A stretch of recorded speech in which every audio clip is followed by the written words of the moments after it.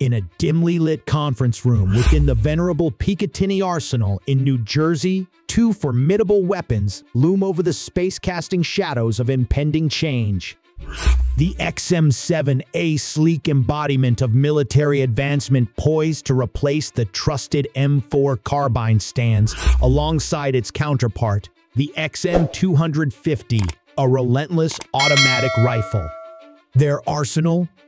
A groundbreaking ammunition of 6.8 mm caliber, a departure from the conventional 5.56 mm. Colonel Jason Bohannon, spearheading the Army's next General Squad Weapons program, heralds this transition as a historic epic reminiscent of the M14 to M16 shift in 1967. The catalyst for this evolution lies in the exigencies of modern warfare, where the efficacy of the 5.56 mm bullet wanes against adversaries clad in advanced body armor. Lieutenant General Mick Bednarek, in a solemn testimony, underscored the pressing need for small arms capable of overcoming this evolving threat landscape. Major Robert Scales echoed these sentiments, advocating for a middle-caliber bullet, a plea now realized in the form of the 6.8 mm round.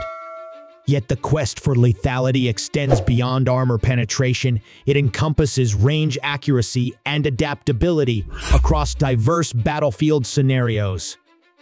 Experts like Emil Kotlarski dissect the nuances of ammunition performance, emphasizing the balance between velocity and impact. Nicholas Drummond underscores the 5.56 mm contentious legacy, while Bohannon elucidates the multifaceted considerations guiding weapon development. The XM7, with its heftier frame and intensified recoil, embodies this paradigm shift, promising enhanced killing power tempered with controllability. Mark Kanchan, drawing from his Marine Corps background, reflects on the perpetual dichotomy between caliber sizes, speculating on the promise of the 6.8 mm.